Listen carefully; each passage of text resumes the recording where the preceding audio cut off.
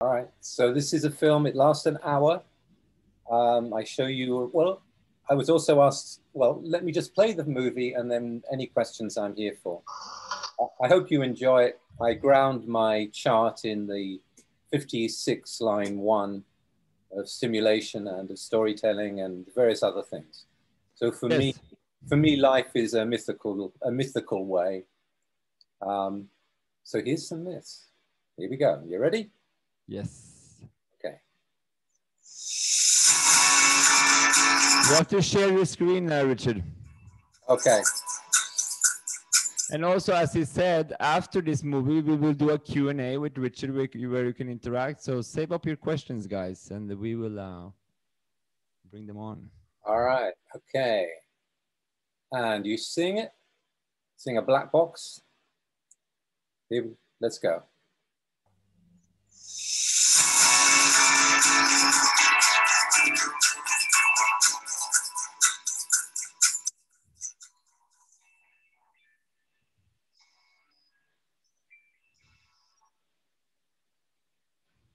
Hello, it's a pleasure to be here for the Human Design Rave Marathon. Well done, Christo. It looks like you've got something really mega going here, which is great. And it's wonderful to be here with some of my original colleagues and peers.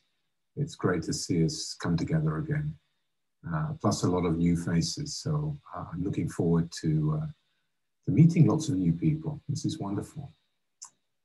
Okay, so I've been in human design a long time, about 23 years now, and I agreed to come to this and talk to you about some of my experiences. I also promised Christo that I would put in some of the film that I have of Ra that was taken many years ago, which I haven't yet got round to releasing for various reasons. So I'm going to show you some of that, but I'm also going to talk to you about what I call the journey of emergence. In other words, that's some of the process that happens as you work with your strategy and authority, as you work with the human design knowledge, as you move into that wonderful mythical play that comes when you have knowledge of who you are and knowledge of what's going on around you. So let me first, because I want this to be entertaining, you know? I want this to be entertaining for you. So let me begin with some Ra film and get you in the mood for basically tasting his energy again.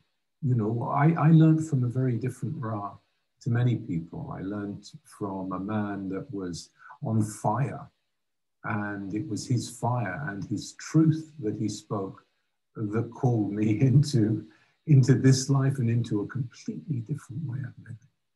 So I want to show you that. As some of you may know, as some of you will not know, around 2001, Ra asked me to do human design films, to basically to film where he was teaching and also other things. So I did. And in 2004, I officially, I think it was 402, I officially limited the company Human Design Films. But I want to take you right back to the very beginning. And so I think this is 2000, 2001, when Ra came to England and he wanted to do a course. Now, I had been learning basically human design in terms of at what we would now look at as being LYD, ABC, and Rave cartography level. And I was beginning to explore the process. I was deep in my process. I was running a Mind, Body, Spirit magazine.